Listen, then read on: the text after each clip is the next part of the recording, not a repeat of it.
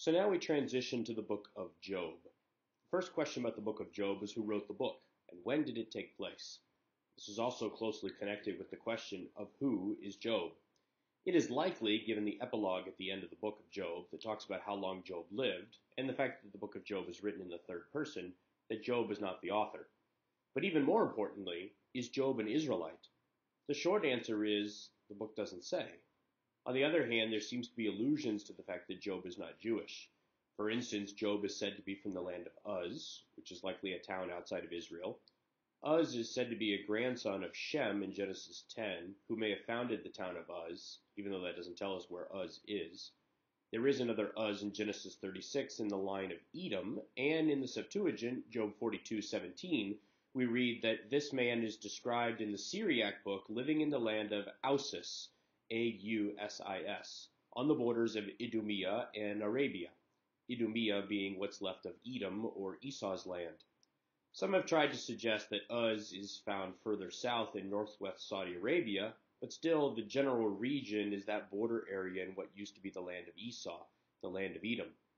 It is possible, in light of Genesis 22:21 and a third mention of Uz, and this would have been so much more helpful if they were more original with names, that this Uz was an Aramean town, since Uz was Abraham's nephew. But even then we'd have a people living outside the line of Abraham, and Arameans were all over the ancient Near East rather than one specific place, which isn't helpful for identifying an area. The greatest evidence seems to be towards Edom. Thus we also read in Genesis 36 mentions of Teman, Teman, and Eliphaz, both names that show up in Job with the friend Eliphaz the Temanite. One scholar, William Bixel, says that Edom as a region was known for sheep and shepherding, which would also fit the context here of the book of Job being in Eden, although sheep and shepherding really existed all over the ancient Near East and not just Edom. So saying that there were sheep and shepherding is like saying there were trees. They were everywhere, but still it fits the context of the story as the area is known for sheep raising. The Septuagint also goes on to say that Job's name before was Jobab, Jobab, and there are two Jobabs, Genesis 10, Genesis 36, each associated with an Uz. So Job is either a descendant of Esau or a close descendant of Shem, but before Abraham, before Israel existed. Genesis 36 tells us that if the Jobab from Esau is the one in question, the story takes place during the time that Israel was in Egypt or in the time of the Judges, before Saul was king. All of which suggest that this book is set outside of Israel, in a land of Uz, which by the time of Lamentations 4:21 and Jeremiah 25:20 was linked with Edom. So the Uz here is probably, more than likely, although not definitively, in the land of Edom. And Edom, according to many scholars, was known for its wisdom. Although that still doesn't tell us about the author of this book. Perhaps an Edomite wrote the book. That's unlikely. For one thing, God is called Yahweh in the prologue, in the epilogue, and when the Lord God speaks. Why would an Edomite in pre-Israeli times use the name of the Lord, a name that was only revealed to Israel in Exodus chapter 6 at the time of the Exodus?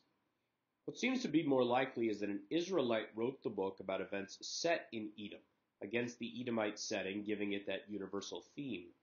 The Babylonian Talmud, in Baba Batra 14b, actually claims that Moses wrote the book. That can't be proven or disproven. The same section of the Babylonian Talmud claims that the book took place during the time of Moses as well. It doesn't give us specifics about who wrote the book, but likely it was an Israelite. As for when, who knows?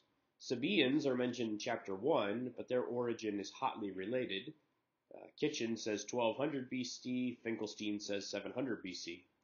The best clues are Job's long life, which fits well with the age of the patriarchs. And Edom wasn't a major enemy of Israel until Israel tried to go through Edom on the way to the Promised Land. There also seems to be no set system of sacrifices in the book of Job, although if this is outside Israel it wouldn't really matter, but this still might be a pointer to the era of the patriarchs. Job also only once refers to God as Yahweh. All other instances are in the epilogue or the prologue or indicated by the narrator. Typically, everybody uses older names for God, like El or Eloah or Shaddai. Daniel Estes mentions that others' books in the ancient Near East written with this theme come from around 1700 BC, which also fits the patriarchs. Although some scholars want to see this book as written during the exile, according to Estes, though we have no other document with a similar dialect of Hebrew, which would rule out the exilic period. But really, even if we did say it was written during or after the exile, the real question is much more when the book is set. And the book is set, as Daniel Estes likes to say, a long time ago in a galaxy, or in this case, a land far, far away. Let me give a quick comment on the structure of Job, a brief outline. Chapters 1 and 2 are the prologue, which really sets the background. Chapters 3 through 27 are a discussion between Job and his friends. Job begins to complain, and his friends, in 3 rounds, try to correct him, Job defending himself each time. The last round of the 3, one of the friends, Zohar, is out of words and doesn't talk. Chapter 28, which we'll discuss in just a moment, is really an excursus on wisdom. Chapter 29 through 31, Job summarizes his complaint. 32 through 37, his friend, the final friend, Elihu, who we didn't even know existed, he speaks. And then in chapters 38 through 42, God speaks. The end of chapter 42 is really an epilogue. Job chapter 1, verse 1, the opening verse of the book and the opening verse of the prologue, cuts right to the chase and tells us that Job is righteous, upright, fears God, and turns aside from evil. Job is not suffering punishment for sin. This automatically sets Job apart from the philosophy of his day, which assumed a system of reciprocity or retribution. If you disobey, you will suffer. If you don't suffer, it's because you're righteous. It's clearly what Job's friends thought. Except that we're told from the very beginning that this is exactly not the case for Job. Job is not a sinner. He is not living poorly. He is not living against the created order. Instead, he is righteous and upright, even offering sacrifices for his children. We have an immediate clue and indication that what Job is about to suffer is not retribution. Not to mention that in verses 6 and following, we're told exactly why Job is suffering. There is no secret. This is completely different from any other book on suffering written in the ancient Near East. In the Babylonian Theodicy, theodicy means a text that deals with the problem of evil, a term that was coined in 1710, the righteous sufferer is suffering, but he doesn't know why. In fact, he never knows why, if he has sinned or if he's innocent. And what's worse, he eventually concludes that the gods created man prone to deception, so we aren't even sure if his assessment that he's righteous is correct. There is no confirmation from the gods or even a narrator. Instead, we have a friend who tries to convince the sufferer that he has sinned, much like in the book of Job. But in Job, we begin with the confirmation that Job is in fact sinless. And again, we are told the reason why they are suffering. In a lot of instances, the God who is causing the person to suffer eventually relents, but they still never know why. Sometimes the help of an exorcist is key. In other instances, the exorcist doesn't accomplish anything and the God just simply quits. We never know in any of those writings why the sufferer is suffering, nor is there ever a conversation with the God to give any sort of answer. In the case of God relenting, in the story I Will Bless the God of Wisdom, which is an ancient story, an exorcist or a priest comes as the spokesperson of the god to say that the god will relent if certain ceremonies are performed. That's the closest a sufferer ever gets in the ancient world to an answer. They are left in the dark, and honestly, the gods are left looking random and capricious. But here, we have a clear explanation of why Job is suffering. God has a wager with Satan. But who is Satan? Our minds quickly jump to Satan, the tempter who shows up in the wilderness with Jesus, and yet Satan doesn't really show up all that often in the Old Testament. He tempts David to take a census of the people in 1 Chronicles 21, but other than that, Satan only ever appears in Zechariah. Really, the concept of Satan as the devil, as a personified evil fallen angel named Lucifer, isn't found until the intertestamental period in the New Testament. The Septuagint, written in that period, translates Satan as devil. Now, I'm not suggesting that this is definitely not Satan as we know him. I find it likely that it is Satan. What I'm saying is that we know that this is Satan. This is Lucifer. This is the devil, while the Israelis would not. They did not have the theological category ready, just as they haven't even today. So they didn't think of this as Satan, even though Satan is occasionally hinted at. Since they didn't have the category, some scholars have simply said we should leave this as the adversary, which is the translation in Hebrew of the word Satan, adversary. Tremper Longman believes that this Satan is an angel who works as God's, quote, spy service, unquote, his eyes and ears on earth. That fits verse 7 of going around the earth, but not so much the cynical nature of the accusations against Job in verse 8. Notice also that in verse 8, God is the one who brings Job to Satan's attention. So this isn't necessarily Satan accusing of his own initiative as much as God showing off, using Job as a trophy piece. Still doesn't explain the spy service angle, in my opinion. Crenshaw, one of the classic texts on the poetic books, argues that Satan is an office, maybe even one held by an angel. Willem van Gemeren supports that view. This was a wager between friends, which would be why Satan is never mentioned after chapter 2. The story isn't really about him, but about Job gaining wisdom and insight. Satan as an office also fits the language of verse 6 about the sons of God, the sons of men, the spiritual powers and leaders coming together, and Satan is there as well. Or perhaps the sons of God are angels and Satan is there. Others simply take the safe road and say Satan is an ambiguous character. Although they think he's not a member of the court of the sons of God, just happens, I guess, to be there. Estes also seems to think that Satan is Satan. And yet again, as I've already mentioned, he's really a foil. He's a prop piece in the story. He serves as a backdrop to why God began the wager in the first place. A wager that, again, we know about, but Job never does. God never tells Job that this was all a test. Realize also, as Derek Kidner in his little commentary on these books points out, that even if the Satan is Satan, Satan still needs God's permission to do anything to Job. There are boundaries that cannot be crossed, will not be crossed, unless God determines. Keep that in mind because that will is important later when we talk about God's response in chapters 38 through 42.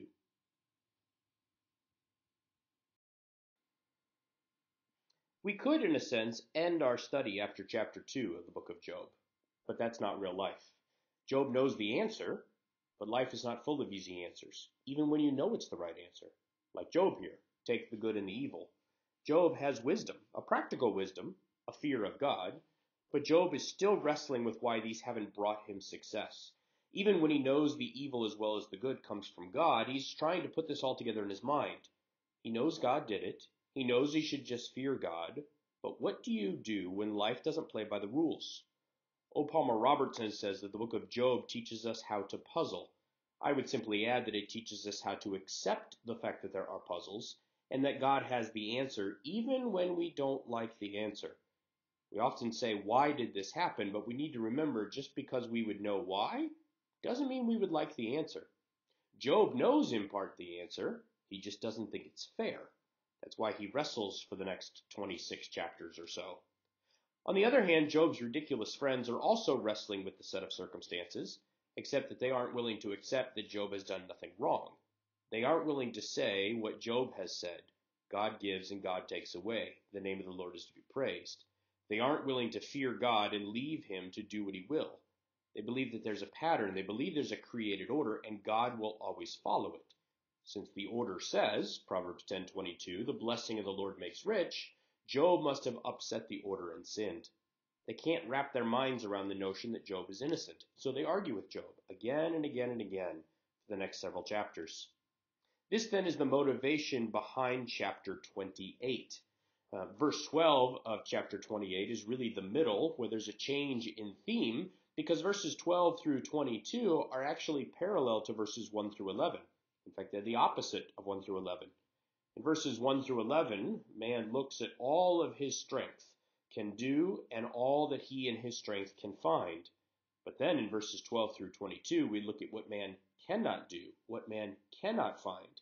In fact, not even in death and the grave in verse 22 can man find out or know where wisdom is. So verses 23 through 28 resolve the problem. God knows where wisdom is. Pay attention, though, to how God demonstrates his wisdom in this chapter. Clearly, verses 23 through 27 are about creation. Remember what we've said about creation being linked with wisdom. The gods demonstrate their wisdom by creating the world in almost every story of divine wisdom in the ancient Near East. Here, verse 26 is clearly about God creating, making a decree for the rain and a way for the lightning and the thunder. There may be some overtones of God directing these forces rather than creating them, but God is the one who's in charge of them. Borrowing a common description of the gods in the ancient Near East, Marduk in Babylon, Hadad or Baal in Phoenicia, Ashur in Assyria, the gods are gods in charge of the rain, which is crucial for a people who are agrarian by nature and who rely upon the rain for their crops to grow. The god is also in charge of the lightning. In fact, Marduk, Baal, and Ashur are pictured in ancient inscriptions with lightning bolts, or a bow to shoot the lightning bolts. The author of this chapter, though, says that it's God, Job's God, who we know from chapter 1 to be Yahweh. He's the one who actually controls the power of rain and lightning. He's the one who designed where and how they would fall. It's a demonstration of God's creative power and his creative wisdom, controlling these forces. The focus is on him directing them, pointing them where to go. This theme will become more important in chapter 38 when God begins to make a case that he alone has the power to control what appears to be random. Here, it's an initial proof that God has wisdom, even though no one else seems to be able to find it, not even death. The same with verse 25, where God gave to the wind its weight and apportioned the water by measure. The verse is also clearly referencing creation, but again, not the actual creating of creation, which we might expect because of that theme of wisdom. Instead, God's wisdom is demonstrated by determining and knowing how much all the wind weighs, literally making for the wind its weight, and the amount of water. Both of those things obviously are things that humans cannot do, but God did give them by wisdom. Wisdom was there, verse 27, from the beginning. He established wisdom at creation, as Proverbs 8 also says. Wisdom was the first of God's works. Wisdom was established by God, verse 27. He knows and understands where to find it, verse 23, because God established it. The response then of man should be fear of God and keep his commands, relying upon what God has said, what he has told, what he's required of man. This is the theme there in verse 27. God saw it and declared it. God has wisdom, but he also revealed it. So if one wants wisdom, they need to seek it from God. This is a crucial idea here because we're in chapter 28. Chapters 3 through 27 are the answers that are given by three of Job's friends, basically saying Job is a sinner and that's why he's suffering. We know that's not true, but Job doesn't know why he's suffering. So what should he do? How does he figure it out? Well, sometimes life doesn't make sense. Life is chaotic, and the pat answers of worldly philosophy simply don't work. So what do? You go to the one who has wisdom. You go to God, and you hope and pray that he reveals and declares to you wisdom that you understand. And if not, you simply have to trust him and fear him. Estes sums this up in his book by saying, quote, humans cannot discover God's wisdom by their own reasoning. He must speak if wisdom is to be achieved, end quote. All of this then assumes the necessity of chapters 38 through 42 and what we have said in comparison with the wisdom of the ancient Near East where the God never speaks. The ancient theodicies all want to give wisdom, but all they can really do is tell where it is. They too say that wisdom lies with the God, but their God never says anything. He never reveals wisdom. He never reveals what he expects. But here, not only must God, Yahweh, speak for Job to have wisdom and to understand this situation and why his human philosophy and theology don't work, God does speak. And while he doesn't tell why Job is suffering, with the background information from chapter 1 and 2, he does tell Job that he, Yahweh, has the situation under control. Rather than demanding an explanation, Job should just trust God's sovereignty and wisdom. The point then of chapter 28 is not only the insufficiency of retribution theology, but also the point that God's wisdom is a different order than all human knowledge. This is really the point of chapter 28. The point of chapter 28, then, is really not only the insufficiency of retribution theology, as is pointed out by Bernard Childs, a well-known Old Testament theologian, but also where Bernard Childs says, quote, God's wisdom is of a different order from all human knowledge, end quote. It's really the point of the chapter. Man can look all they want, search all they want, do all they want, mining and so forth, finding precious jewels, but man cannot find wisdom without God revealing it. His wisdom is not a human wisdom. It's not human knowledge. His wisdom is beyond the reach of all human beings. Estes again, quote, the perplexities of life cannot be resolved from a human perspective alone. Wisdom will not come as part of a belief system of mankind, only as a gift of God. End quote. What is fascinating about this whole book of Job, though, is that Job is on the path to wisdom. Now he needs to learn that having wisdom doesn't mean that he'll understand everything, because that too is part of wisdom.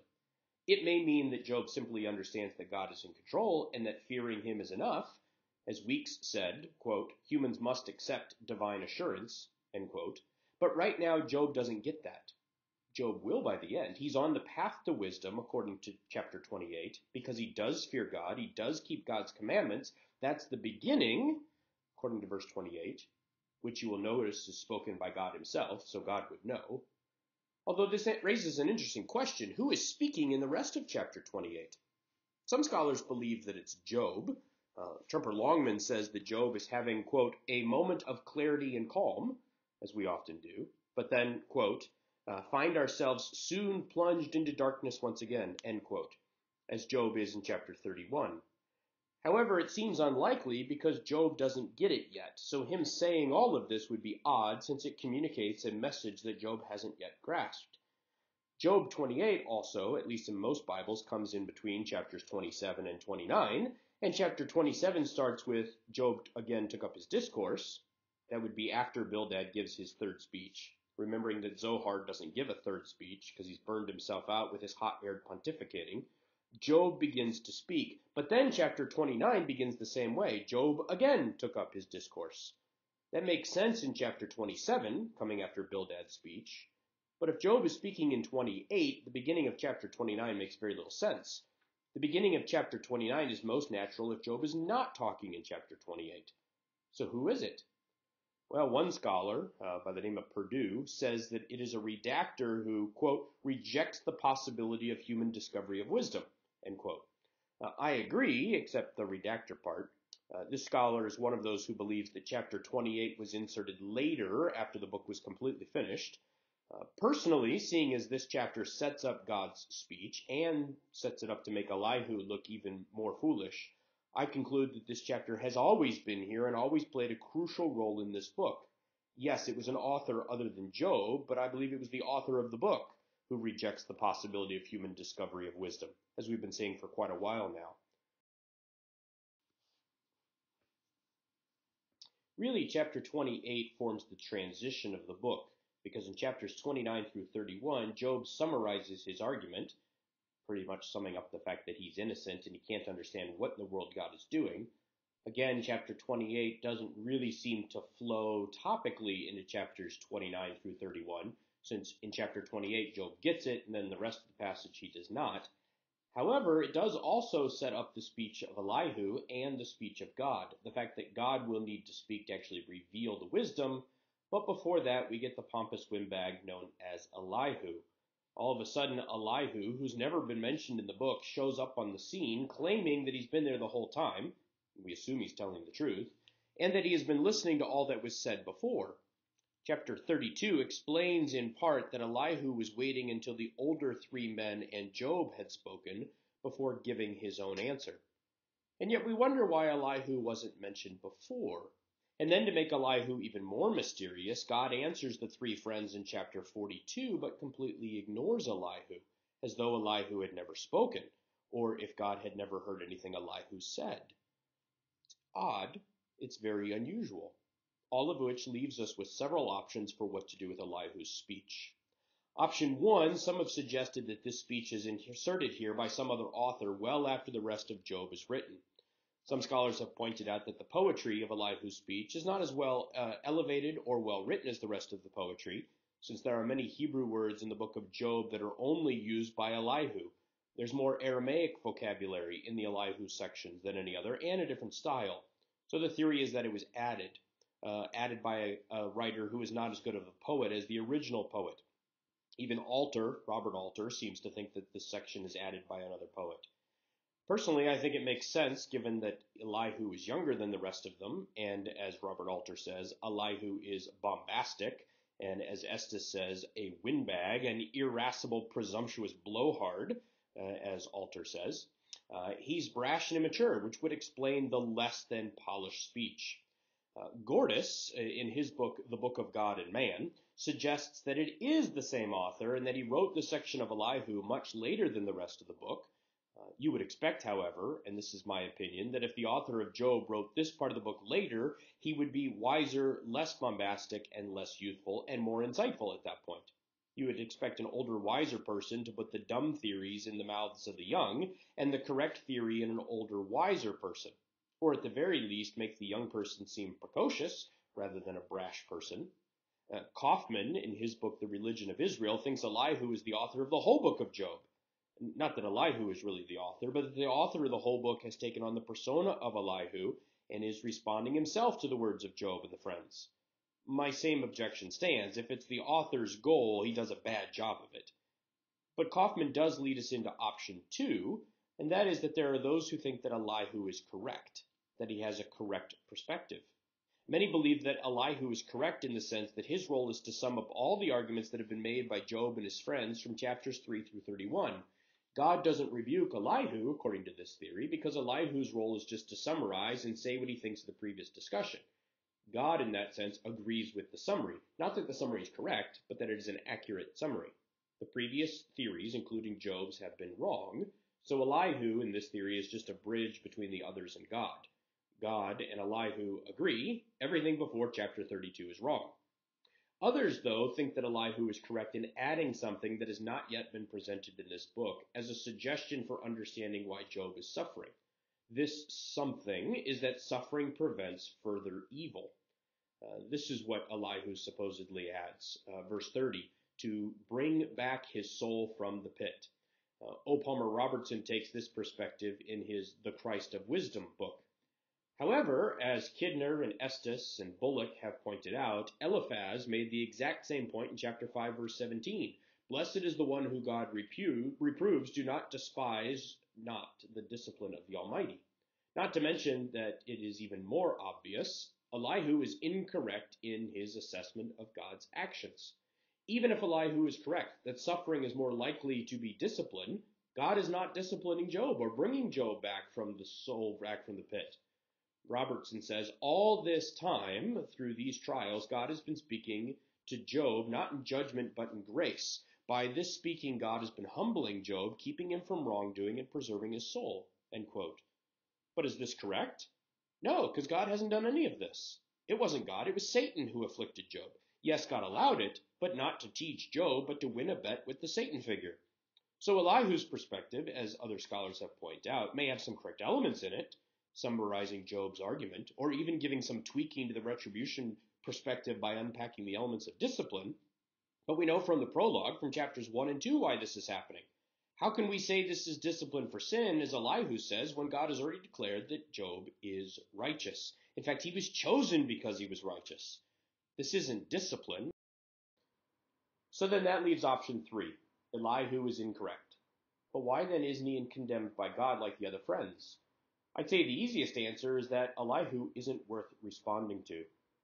Remember what we heard in chapter 28. Remember the point there? Wisdom is only found in God. And then Job goes on in chapters 29 through 31 to summarize his case, summarize his confusion, summarize his desire for God to speak to him, almost as an outcry that he's at wit's end and that his only hope is an explanation from God. And so when his words end at the end of chapter 31, who do we expect to speak next, seeing as wisdom only comes from God? Seeing as only God can explain what's going on? Well, we expect God to speak. But it's not God. It's the young upstart, Elihu. Only God has wisdom, yet Elihu steps in and wants to talk. Perhaps to give him the benefit of the doubt, chapter 28, containing the words of the author perhaps, is inserted in such a way that Elihu doesn't actually hear those words, since it's the author's words. But still, the author of Job portrays Elihu as this young whippersnapper who dares to speak when we were all expectantly waiting for God to speak. In fact, Elihu doesn't think that God will speak at all, because Elihu thinks that God has spoken through the suffering, chapter 34, verse 23. And he doesn't listen to the guilty anyway, chapter 35, verses 12 through 15. I think that Elihu's placement after the words of Job, but before God, further shows that God is the only one who can give the answer to Job's predicament. Human wisdom will not be sufficient. Elihu just looks silly, so silly that God doesn't even respond to him. Elihu is too immature and too full of himself to even deserve an answer. After all, he says in chapter 36, verse 2, "Bear with me a little while, and I will show you, for I have something to say on God's behalf, and one who is perfect in knowledge is with you." God has nothing to say, supposedly. Well, ironic. As for those who suggest that Elihu's speeches do not belong in the book of Job, consider this argument from Michael Fishbane. We have 2 rounds of dialogue between God and Satan to open the book, 2 rounds of dialogue between God and Job to close the book. We have 4 speeches of Job, 3 rounds of speeches as his friends, but then again, 4 speeches of Elihu. Again, we seem to have some concentracy here. We have 2 at the beginning, 2 at the end, then 4, 3 in the middle. Does that put the debate to rest completely? No, but it does show that Elihu's speeches fit in the structure of the book. I believe that he is structurally different in some ways because he's young and pompous, and yet at the other hand, he does fit into the book's overall macro structure. Elihu, while looking like a fool for speaking when wisdom can only be found from God, does make us more eager for God to speak. Elihu also does a very good job of rehashing and summarizing everything that has been said before. Elihu makes it obvious why God needs to speak. So Elihu really serves as a bridge here for God to speak, summarizing all that comes before. There are 3 cycles of the friends speaking, although Zohar does not speak the 3rd time. Likely that Job makes Zohar's speech for him, perhaps, there at the end of the cycle. Each cycle shows the friends being more and more stubborn, and so Elihu really sums it all up well at the end, summarizing the arguments that have come before. The whole idea that Job is sinful and that Job needs to be punished. Elihu doesn't really add anything, just serving as that bridge and whetting our appetites, as it were, to why it is that God needs to speak. We are now ready to discuss God's response in chapters 38 through 42, which is appropriate because we've been building up to this point all along. We have argued that wisdom is ultimately a gift of God and ultimately revealed by God, and that's just what God's about to do. He's about to reveal himself. Although it's important to realize that while this is a revelation of God, God is offering Job wisdom, not necessarily answers. O. Palmer Robertson wisely states that, quote, "The Redeemer does not whisper in the ear of every struggling saint the cosmic circumstance behind his suffering." End quote. God is going to give Job wisdom, not answers. Instead, Job's going to be left with a sense of awe and wonder that God knows all and is in control of all. Wisdom and wonder really go hand in hand. Job is going to realize that he does not know everything and he does not need to know everything. Instead, he just simply needs to trust God. What's interesting, though, among scholars of the book of Job is the multitude of different perspectives about how God teaches in his speeches in chapters 38 through 42 these points to Job. For instance, Leo Perdue in his book suggests that Job has argued that God is a divine tyrant who is, quote, "corrupt and brings destruction to his own creation," end quote. We've seen Job question God, but this is probably a little too extreme of an interpretation. Job's friends have suggested that Job is trying to be God, and so Perdue argues that God is putting a challenger in his place, quote, "humbling Job into uttering words of contrite doxology," end quote. Thus, God mocks Job, pointing out that only God can providentially care for creation. Perdue's conclusion is that Job comes to realize that retribution theology doesn't work because God doesn't care enough about human beings to make it work. Quote, "In the world Yahweh has fashioned, humans are not important or cherished," end quote. Perdue believes that this is God's point, since God says that he cares for the parts of the world that hurt humans. In fact, Perdue goes so far to say that God can limit chaos, restrain it, but not even God can eliminate it. But, and I'm putting words in Perdue's mouth here, since containment is better than nothing, we should just trust God. And so in the end, Perdue believes that Job's statement in verse 6 of chapter 42, "I repent in dust and ashes," actually means I protest and feel sorry for dust and ashes. That is, for humans. Why? Because God is a tyrant. Says Perdue, quote, "It is Yahweh who has been judged guilty, not Job, for the voice from the whirlwind has been condemned by his own words," end quote. For Perdue, only the epilogue, the restoration of Job, shows that God is just and will set things right. Perdue believes that were we left without the epilogue, God would not be confessed as judge. Admittedly, though, Purdue is extreme, very extreme, and I mention it only because it illustrates the fact that a scholar can agree with everything we've said about wisdom only being found from God, revealed by God, that the wisdom of the culture, the wisdom of the day, in this case retribution theology, is flawed. Man cannot know exactly why things happen, that there is chaos, there is disorder, and ultimately that God is the only one who can rule it all, and yet still have used such bizarre theories and interpretations to arrive at these conclusions. That's why I say that scholars are fairly agreed on the conclusion of the book of Job, the point that the book is making. They vary in how they get there. And I think that Purdue shows the danger of only looking at the conclusion, because a lot of what he says is incorrect and unbiblical and borderline blasphemous. So, if we know where we're going, what is it that ultimately God is going to teach Job in these speeches? The question we need to consider is how we arrived at this point. How does God teach this to Job? Other scholars suggest that God simply overwhelms Job. One scholar, Stuart Weeks, says that, quote, God only has one point. Nobody has the power to argue with him, and certainly not Job, end quote. Weeks is suggesting that God teaches Job that wisdom is keeping your mouth shut, and he does this by overwhelming Job with incredible power. Basically telling Job, I'm in charge here, and when I want your opinion, I'll ask for it. Until then, trust I know what I'm doing because I'm more powerful than you. Robert Alter also cites this as an option. Quote, there could be no real answer, and that the sufferer would have to be content with God's sheer willingness to express his concern for his creatures. And, if you can't begin to play in my league, you should not have the nerve to ask questions about the rules of the game. End quote. Derek Kidner seems to hold a similar theory when he says that the point of God's speeches is that Job and his friends are victims of inevitable ignorance, appointed littleness, Kidner calls it.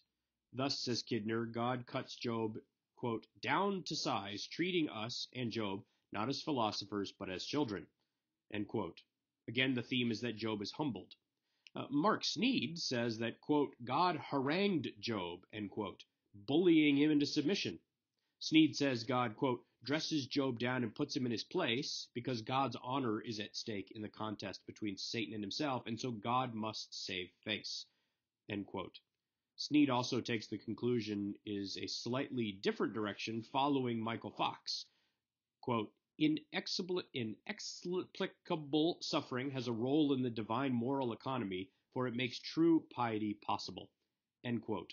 Thus, Sneed concludes from Fox, in Sneed's words, quote, just as a patron needs clients to accrue more honor and privilege, God needs loyal adherents who bring him more honor, end quote.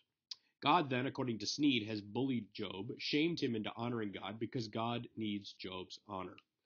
Although we have to wonder, if God is simply putting Job in his place, why does God restore Job? If there's no reason, then maybe God is just as randomly good as he is randomly destructive, and Job shouldn't read any affirmation or vindication into the later blessing.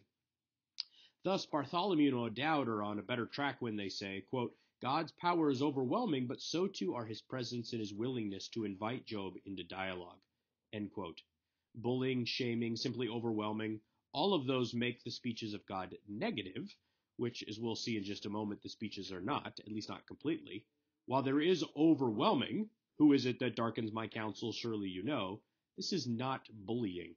As Bartholomew and O'Dowd say, quote, Job does not need to know more, rather he needs to learn a humble and yet intimate relationship with God that enables him to embrace his creatureliness, end quote. Bullock says the same, quote, Job receives the answer to his question partly from the fact of the Lord's appearances, end quote. Therefore we understand, as Alter himself says, quote, God cares enough about man to reveal himself to mankind, end quote. Which is great. That says that the speeches themselves are the speeches that encourage us and let us know that God is watching. And yet, what about the content? Thus, Alter states, quote, God's speeches at the end have, after all, a specific content, end quote. God is not trying to bully Job, but teach Job, instruct Job, transform Job. Otherwise, why would we even bother to look at the words of Job here in this book and the words of God to Job in chapters 38 to 42? If the point is just to overwhelm him and overwhelm us, all we need to do is read the first line. Where were you when I laid the foundations of the earth?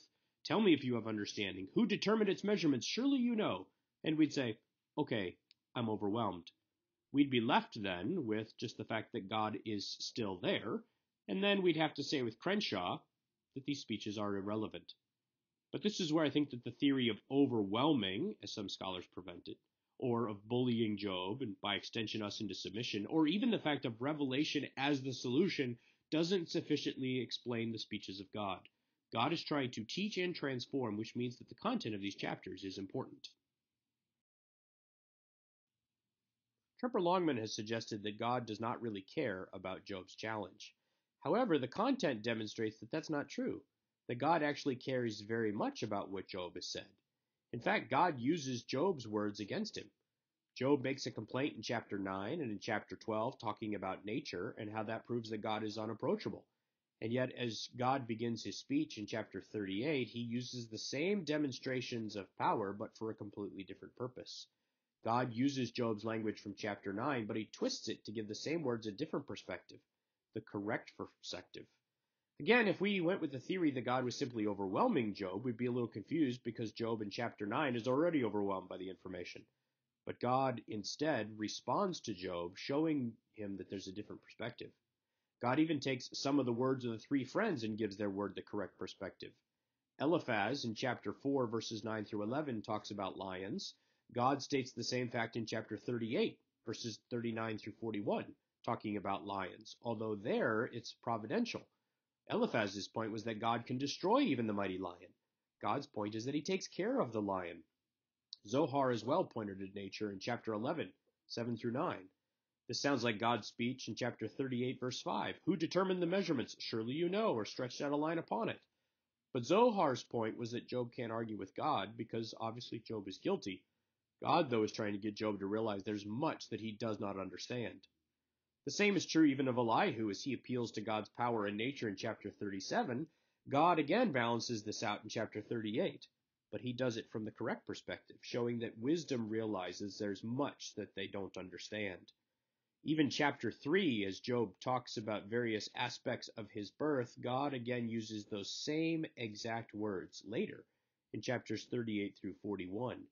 Even the comparison between Job cursing the shout of joy when he was conceived, God speaks not of the curse of him being conceived in chapter 3, verse 7, but in chapter 38, verse 7, speaking of the sons of God shouting for joy. Both days were light, but Job wanted darkness. Not to mention the reference to son, now the sons of God. Job spoke of the door of the womb, wishing they were shut to keep him from being born, chapter 3, verse 10. God speaks in chapter 38, verse 8, who shut in the sea with doors when it burst out from the womb? Again, God is taking Job's words, and he's agreeing with Job said, but not with what Job meant. It's interesting that God is listening so well to what Job has said that he uses his very words against him. He uses the friends' speeches against them. Over and over and over again, God uses the words of Job and the words of the friends to twist and adapt their perspective to the correct perspective. It's how God teaches wisdom, letting God make the emphasis that he knows what's going on, even though Job does not. Consider in the book of Job is Job's response. In chapter 42, verse 6, Job says, I despise myself and repent in dust and ashes. Or at least that's the English Standard Version translation. There's questions, though, as to exactly what Job is talking about. Job perhaps might be repenting of what he said in Job chapter 30, verse 19. God has cast me into the mire, and I have become like dust and ashes. Some scholars suggest then that Job is quoting this directly and saying, I repent of having said that. God did not cast me into the mire. God did not make me like dust and ashes. Other people have suggested that Job is repenting in dust and ashes, just as the ESV has translated it, that Job is despising himself for speaking against God. It's also possible, though, that Job is repenting, but he's repenting of the fact that he is dust and ashes, that he's basically saying, I do not understand, referencing what Abraham says in Genesis 18, I have undertaken to speak to the Lord, I who am but dust and ashes. And so it's possible that Job is saying, I'm a human, forgive me for not knowing of things that I speak. Forgive me for my limited knowledge. Forgive me for attempting to understand the things of God when they're too marvelous for me. Instead, it might be Job simply saying, I'm a human and I have to trust God in this. Again, this continues to be debated as to what exactly Job means when he says dust and ashes, but those are at least a few of the options. The book ends with Job getting stuff back, but he gets back different things. He gets back different children. It makes you wonder if Job could ever really have gotten over the pain of losing his original children, even though he had some beautiful children afterwards. Well, this ends our first lecture. I look forward to discussing all this with you in class.